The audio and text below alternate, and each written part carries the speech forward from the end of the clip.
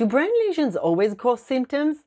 And can someone have brain lesions but no symptoms at all? The brain has three main areas to consider: the meninges, or the brain coverings, the surrounding blood vessels, and the brain tissue itself. Small lesions on the meninges or the blood vessels might not trigger symptoms as the brain remains unaffected.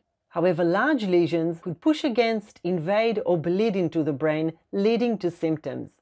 When it comes to brain lesions located inside the brain tissue, not all areas of the brain are made equal. So small lesions in less crucial areas of the brain might be symptom-free, whilst if they are located in key areas of the brain, they will cause symptoms. As for large lesions, they are likely to cause symptoms regardless of their location because of their size. Therefore, ask your clinician to explain to you your specific lesion and how it relates to your symptoms so you understand better the treatment you need. If you enjoyed this video, please like and share, and head to my website to learn more and join my mailing list.